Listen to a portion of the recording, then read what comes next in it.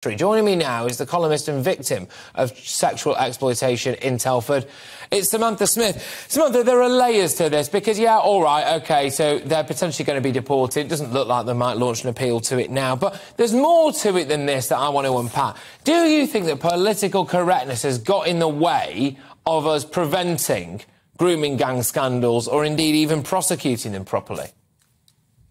Well, if you listen to Rishi Sunak's recent interview with GBNews, you'll know that is absolutely the view that the government takes, the view that I take, and the view that many victims and survivors take. It's been stated in no uncertain terms that in areas like Telford, Rotherham, Rochdale, Oldham, the police, social services, local authorities, those in positions of power failed to act because of quote-unquote nervousness against race and a desire to safeguard their own reputation rather than safeguard the innocent children that were being raped, exploited and abused.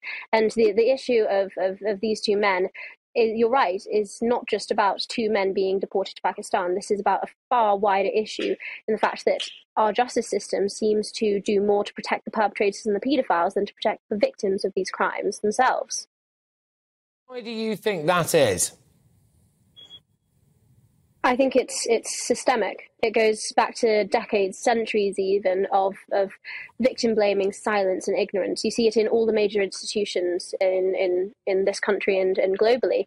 The recent report, the independent inquiry into child sexual abuse, which also covered child sexual exploitation as well on a national scale, it concluded its 7-year review, coincidentally the same period of time that these men had been appealing their deportation on quote-unquote human rights grounds, and it examined thousands upon thousands of instances of organised, of family-oriented, of white, Pakistani, black abuse against children, sexual abuse, sexual exploitation against children. And the thing is, these are not crimes of the past. And I'll say this until the cows come home. These are not crimes of the past. Children are still being groomed, raped and abused in towns and cities like mine across the country.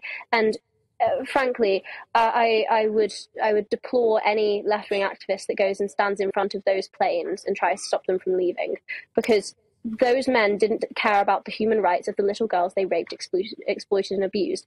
Why should we give them the opportunity to appeal on human rights grounds when they so frankly disregarded the rights of the little girls that they abused for so long? I can't help but wonder whether or not there's a really tragic irony here, which is that people say, hey, look, we don't want to necessarily clamp down too hard just in case we, quote, stoke racial tensions. The implication there is that there might be some kind of racist backlash. From where I'm sitting, a lot of the victims appear to be working-class, young, vulnerable white girls. And I would argue that there's an element of racism when it comes to that, an element when it comes to some of the grooming gangs that we've seen who've been predominantly of South Asian heritage, that young, vulnerable, working-class white girls are lesser than. So anyone can be a victim of child sexual abuse or exploitation. I don't want to take away the experiences of any survivor, but it would be remiss to refuse to discuss the prominent demographics of this type of crime, specifically group-based child sexual exploitation. Mainly is perpetrated against white working-class girls and is mainly perpetrated by South Asian, Pakistani men.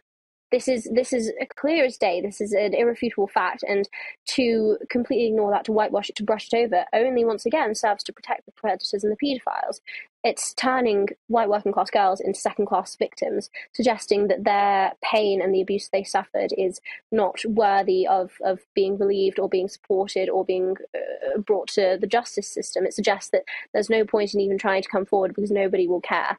And police, if the police can say it, I can say it on national TV. They called young victims of child sexual abuse package shaggers. They called them white slags. They said that they were child prostitutes. When these are children, they have no ability to consent on their own. A child cannot consent. A child cannot be a prostitute. A child cannot be asking for it. A child is never at fault when it comes to sexual abuse.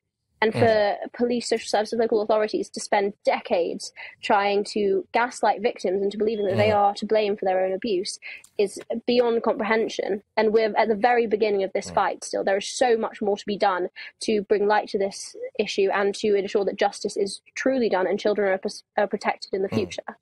Yeah, indeed. I just think it's worth saying, look, OK, obviously strong language there, but with potentially good reason on your part. Apologies if anyone was offended by that, but just on your part, man, a bit of context, why do you feel so passionately about this issue? Because I lived it. I was abused for nearly a decade by successive men. It started when I was 5 years old and didn't finish until I was a teenager. I don't care if those words offended people, because if the police can say those to victims, people should be hearing about it on national TV. If I had to go through this, if thousands of other little girls had to go through this sort of abuse, go through this sort of victim blaming, this shame, and live with that for the rest of their lives, because trust me, the scars of abuse never go away. I can speak from my own experience. If we had to go through that, the least the public can do is open their ears and listen. Yeah. How do you feel about the idea now that it's Abdul Kwari Ralph, I believe? I mean, it makes me sick, let alone how it must make you feel. But was trying to say that he's got 5 children here and he wants to be a good role model to his kids and he doesn't want to go back to Pakistan. He's renounced his Pakistani citizenship. He doesn't want to go there and it will be against his human rights to send him. It remains to be seen exactly what happens. Let's deal in the hypotheticals here. Is why he found 5 children, not sure how old they are now, but stay here. And he goes back to Pakistan. Do you have any sympathy for his wife and children at all? I have sympathy for children, always, because the children aren't the ones who held down little girls, threw them in taxis and raped them on the sides of the street. Those children are not to blame.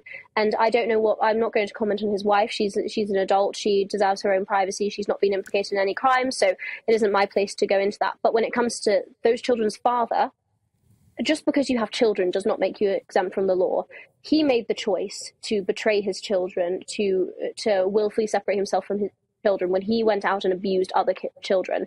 If anyone had done that to his 5 children, I assure you he would be part of the angry mob demanding that he was deported.